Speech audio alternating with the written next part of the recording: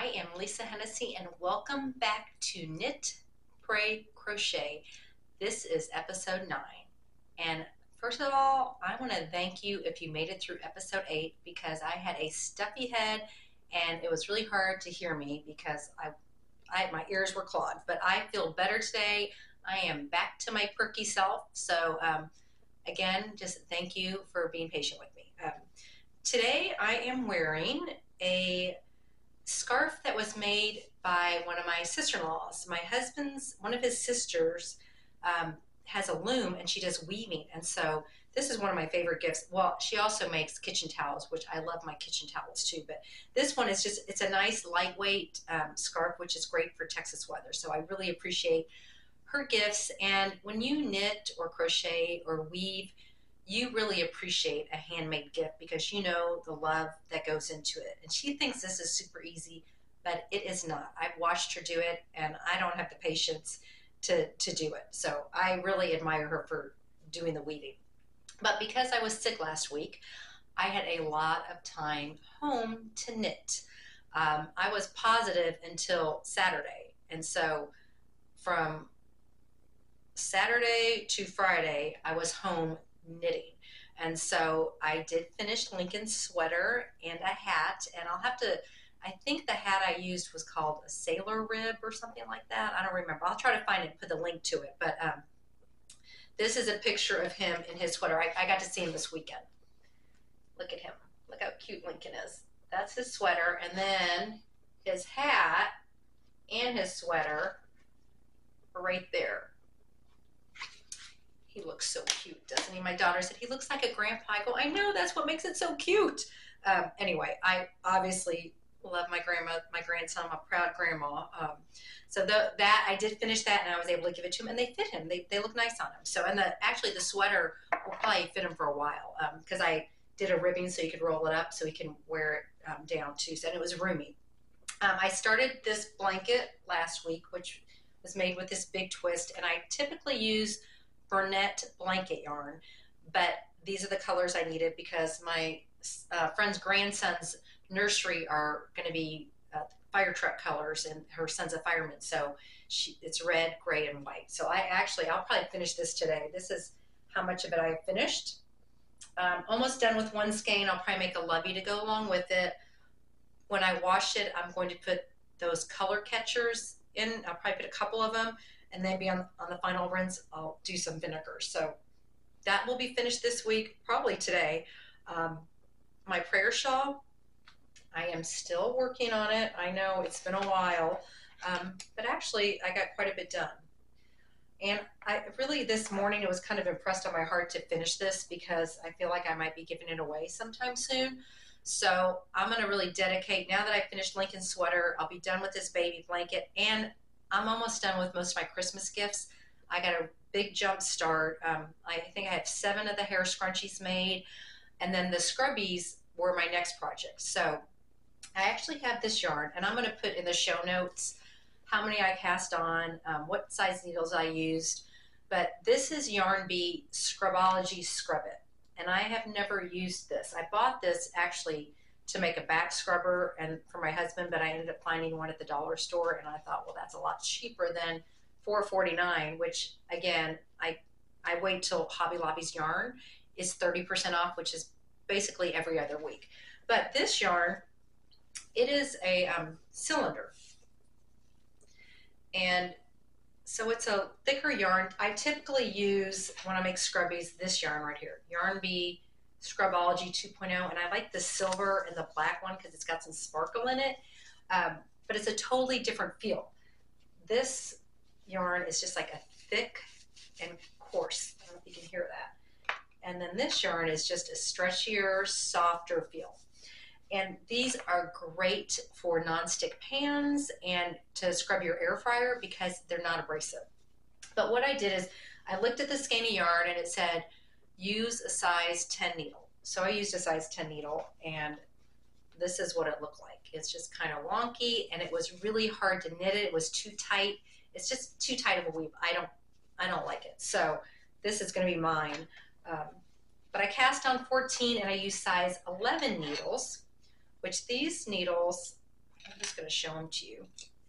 Somebody actually made these for me. A woman at church where I learned how to knit, her husband actually, I think he knit and crocheted, but he made his own hooks and needles, and so he gave me those. I actually have some of the nice wooden hooks too. They're beautiful.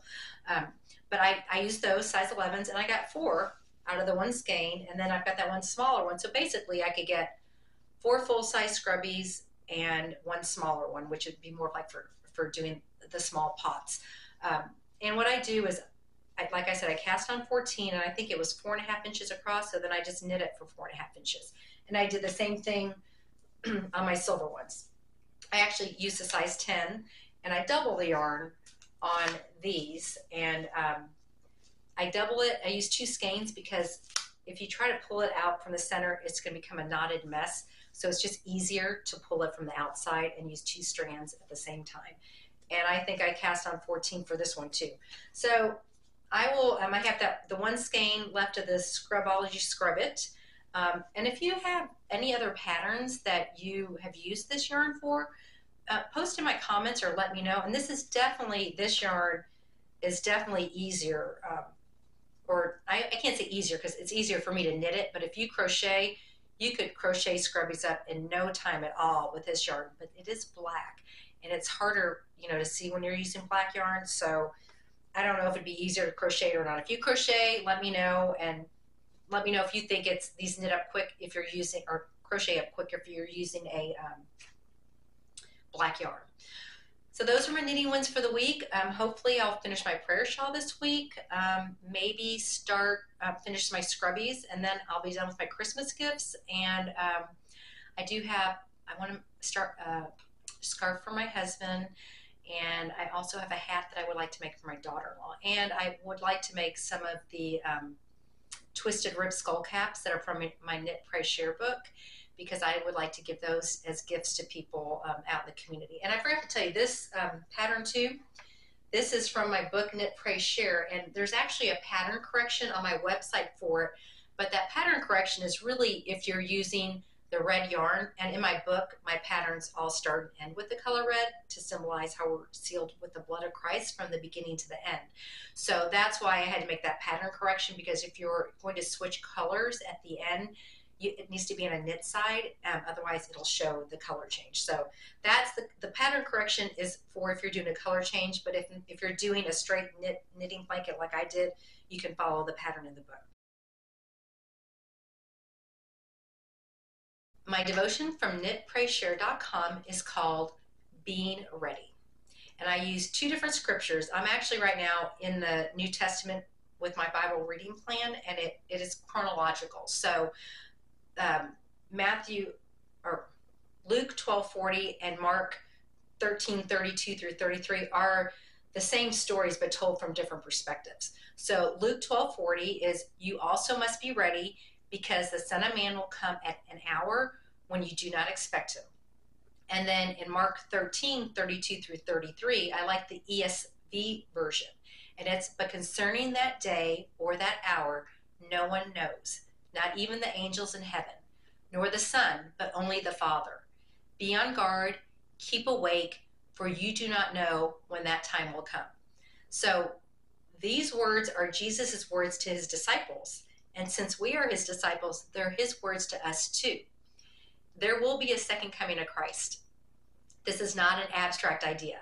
God's word tells us that there will be a second coming. And only the Father knows when that day will occur. So until that time, as his disciples, we should be living a life that's loving God, serving God, and serving others. Wickedness cannot stop God's kingdom. Praise God that his church will outlast everything. The hope of the gospel is what comforts me during the remainder of my time here left on earth. Jesus is coming back for his followers. Will we live to see the second coming? I have no idea. But what I do know is one day I will get to see Jesus face to face. And so that got me to thinking about my dad's death, because yesterday was 16 years since the day he died. And it just reminded me of a sweet story about him. We knew he had heart disease. He had had a triple bypass and a heart valve, a pig valve put in. And so we knew he was on borrowed time. I knew he was not going to live to be 80 or 90. That was just what, the statistics tell you when someone has the kind of heart disease that he had.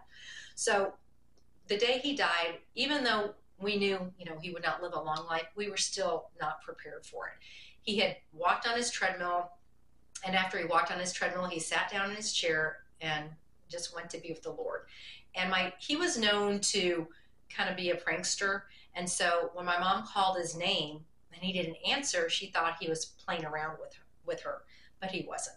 So she called 911, and I had built a house directly behind my mom and dad's home. So there was a gate from their backyard to my backyard. And so 911 actually called me, and I ran over, and I was on the phone with them, and I was performing CPR on my dad until the paramedics got there. And after the paramedics took my dad away in the ambulance, my mom shared with me, she said, I think your dad knew he was dying because I wiped a tear from his face. Sorry, I needed a Kleenex close to me. And it just broke me up because I thought, oh my gosh, my dad knew he was dying. And so I shared with one of my good friends who is also a prayer warrior, which this is another blog post for another day, because it's really important as Christ followers to have other Christians in our life that can speak God's truth into us and that listen to the Holy Spirit and let the Holy Spirit flow through them. And so when I shared that story with her, she grabbed my hands and she said, Lisa, maybe that tear was because he saw the face of Jesus.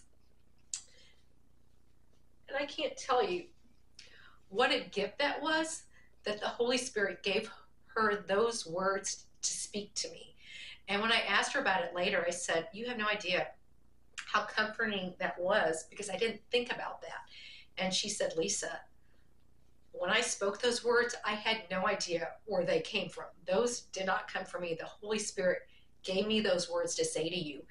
And I'm just so thankful that she listened to the Holy Spirit's prompting and shared that with me. Because, we live a life serving God in anticipation of seeing Jesus face to face. And that's why I share my dad's story with you, because it gives me comfort to know that when I see Jesus, the tears I have will be tears for joy, not for fear. I'll be so happy to see Jesus. I'll be overflowing with tears of joy. I mean, how could we not? And the thing, this also struck me too, that even though our relationship with Jesus is our own personal relationship, it's not supposed to be private. God wants us to share that with other people.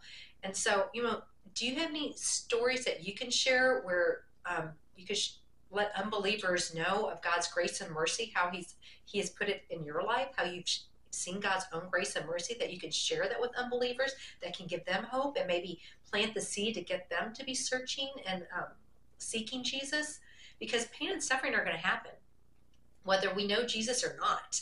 And the difference is in how we handle it. Do we do it alone or with God by our side? Because do we envision our day of dying that we're going to be spending eternity with Jesus? Or is it being buried in the ground with no hope of meeting our Heavenly Father? I mean, I don't know about you, but I would rather live with an expectant hope because of Jesus, that I need not fear death, that I am promised an eternal life, everlasting life with my Father in heaven. And I mean, praise God for that. I don't want to die, but I don't fear death because I know where I will be is so much better. It's not going to be just buried in the ground and that's the end. I mean, that doesn't give you any hope. If I'm alive to see the day He returns, I want to listen to Jesus' words. I want to be alert and I want to be awake. I don't want to be asleep at the wheel. And we stay ready by living a life that brings Him glory. We have a kingdom assignment, and that's to tell other people in this unbelieving, broken world about the gospel. We use the gifts He's blessed us with, whether it's like me, you knit, crochet, you use a loom and you can weave, or if you bake or you write, whatever your gifts are, serving is a gift. It doesn't have to be making a gift like I do to give to somebody. We have so many opportunities with the internet, with social media, Instagram, Facebook, YouTube, to share the hope of Jesus, whether we share scriptures or just our stories of how God has worked in our life and how we've seen God's hand in our lives. But, you know, I'd like to know, what are you doing?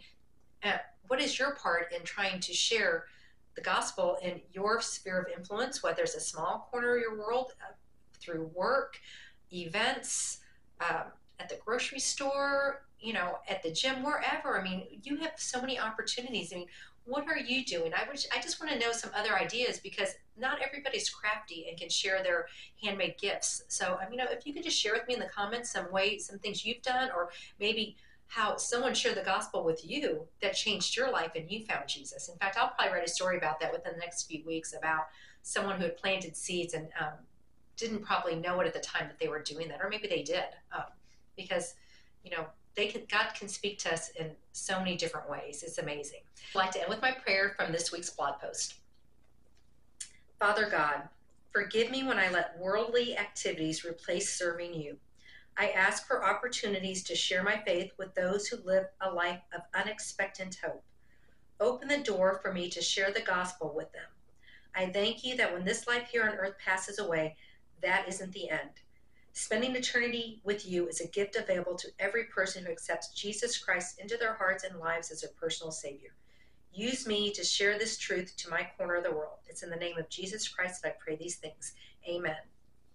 Thank you again for joining me for episode 9. I look forward to seeing you next week. Keep knitting, praying, and crocheting, and sharing the love of Jesus in your corner of the world. I will see you next week. And again, like this video, give me a thumbs up, subscribe to my channel, and share it on your social media. I will see you next week.